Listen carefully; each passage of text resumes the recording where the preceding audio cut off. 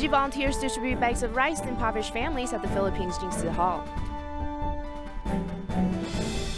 2 bookstores in Sansha help various marginalized populations with free courses, activities, and meals. Welcome to the Headlines. I'm Lori Chen. Thank you for joining us. Tzu Chi volunteers gather at the Philippines Jing Hall for the winter rice distribution event. They're giving the bags of rice to the local impoverished families, taking a huge burden off of their shoulders for the new year. Despite the heavy rain outside, Tzu Chi volunteers in the Philippines carried out a winter aid distribution, sending 20-kilogram bags of rice to 666 poor families.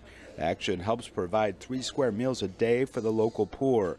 Taiwan representative to the Philippines, Michael Hsu, took part in the event and looked forward to the virtuous effect of charitable giving.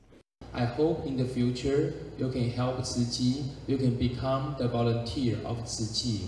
And we are one family, we are in the one community on the Mother Earth.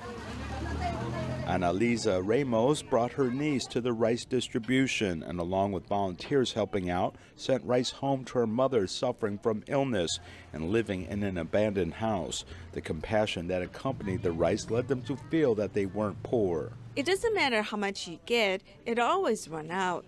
But I hope I can give back the goodwill associated with this wonderful gift. This group of volunteers are from New Zealand and, after participating in the distribution, hope to have more opportunities to help. This is the first time I heard about Tzu Chi, and I heard that they have an office in Auckland. So when I go back to Auckland where I live, I'll go back and see if I can help.